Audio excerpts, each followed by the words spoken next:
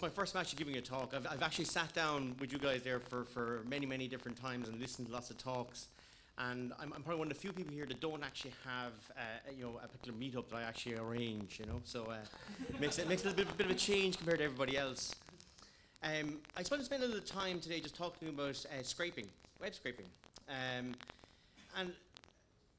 I suppose if you think about what we do, in effect, basically, we are the data plumbers of the world. Okay, that's what we do largely. Okay, now some people maybe do design, but most programmers, we're really taking data from one place and we're putting it into somewhere else. So we basically manage data from day in, day out.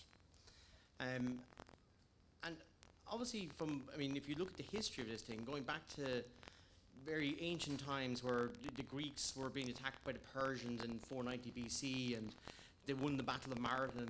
And next thing they have a guy that has to run, a messenger has to run back to Athens to say we won the war, or won the battle at least. And obviously a very famous victory. That's probably that's a very early instance of basically of messaging and data.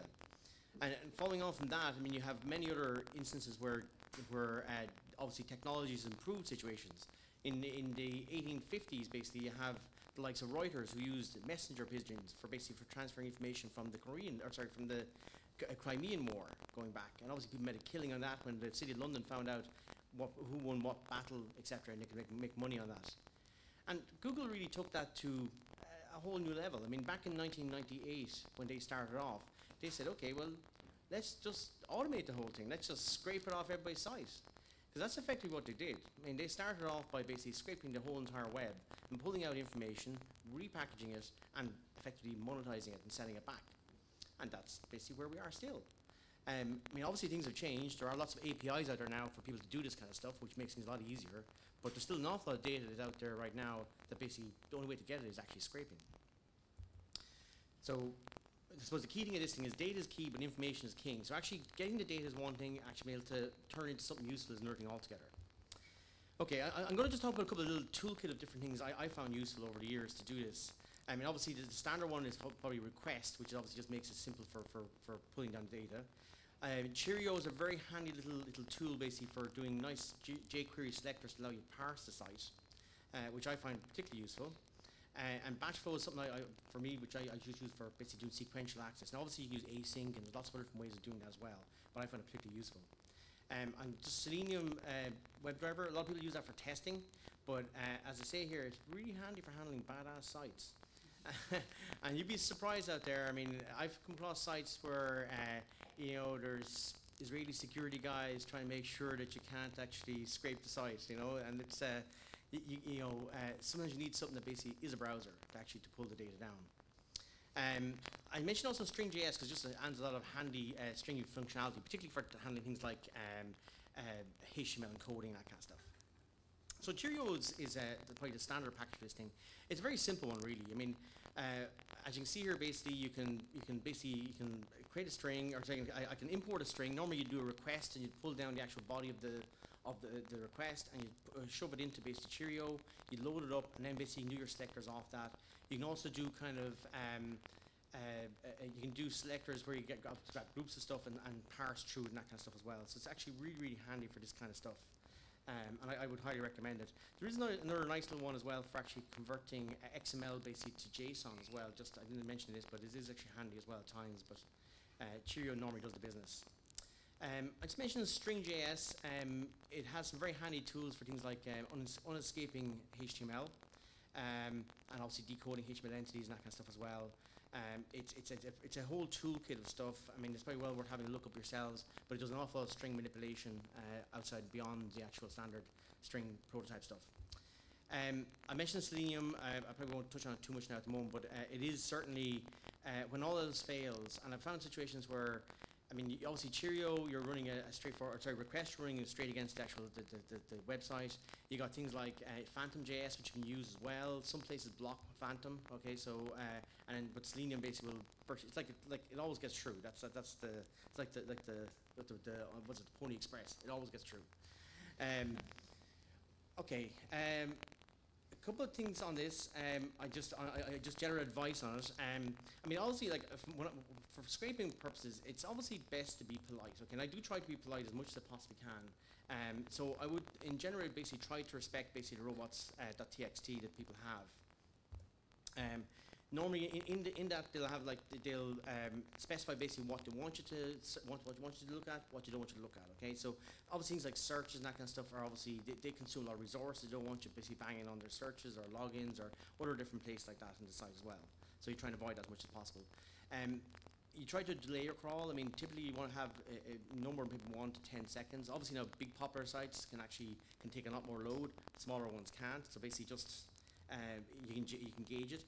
There's a site there basically which is very handy, moz.com, which allows you to check the popularity of a site, and you can look at that. It will give you some indication as to how useful, how often you can hit it. But if you're ever in doubt, err on the side of caution. You don't want to piss them off. I mean, let's be honest. Most sysadmins just want to get their job done. That's all. It is a good policy to identify your crawler. So if you're doing something nasty or by accident, they have some way of contacting you. Okay, because there's nothing worse than looking up IP addresses trying to figure out where the hell this thing's coming from. Okay, and that's it. I'm going to just show you a little sample, if you don't mind. I get to. Perfect. Okay.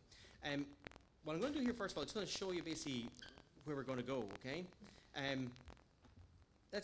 What I want to do here basically is let's go for the Champions League, okay? Sorry, Premier League, okay? Let's pull down the scores, okay? So I want to scrape basically all the information off this. I mean, in theory, basically, you can scrape everything basically from the year dot on this, okay? I'm looking here at the moment basically on August, but I could look at September or whatever I want to look at, okay? Actually, there's not much in September so far. Okay, so let's maybe stick to something. Let's filter it back. Okay, let's stick with September, but let's go say September 2015, right? Eventually. Fixtures. Okay, results is what we want here. Yeah, okay, filters. We're going to try that for September again. That's fixtures. I hate that.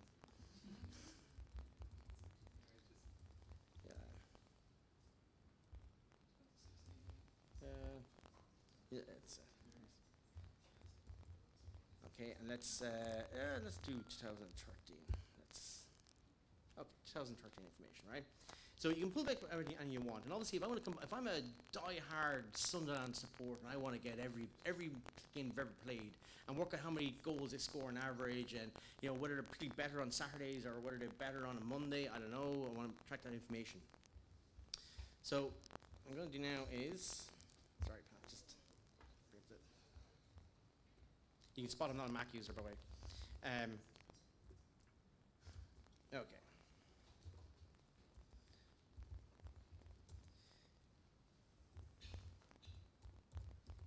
I tell you, maybe first thing, let's just see it in action. Okay, first of all, I'll have a look at the code. We have a few seconds. So node football. Yep. Okay. So that's basically what it's done, is it scraped basically all the records there. I have all the different teams, so I can see my Sunderland, I can see basically the team scored. It's not showing up in that one there for some reason. But anyway, that's basically what it does. To give you an idea on the code itself, oh sorry. So I'm basically using requests, I'm basically using Cheerio, I'm identifying basically my agent. I can actually use the months if I want to loop around the months and that kind of stuff. I can obviously specify the year in 2014 in this case here.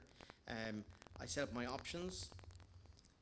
I basically do my request, and if it works, I basically parse it, load it up, and I'm looking basically inside basically looking for a different, obviously selecting out the various information, pulling it out, and actually and putting it together basically, and then I also pull out the score array and I break it up, and I basically create all the data. And obviously you can save it off to a database.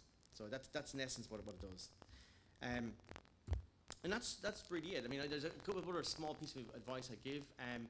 When you're doing this kind of stuff, you should always try and make sure basically that if it stops, you can restart it. Okay, where it left off, and that's certainly particularly useful as well. And other than that, have fun. Thank you very much. Thank you.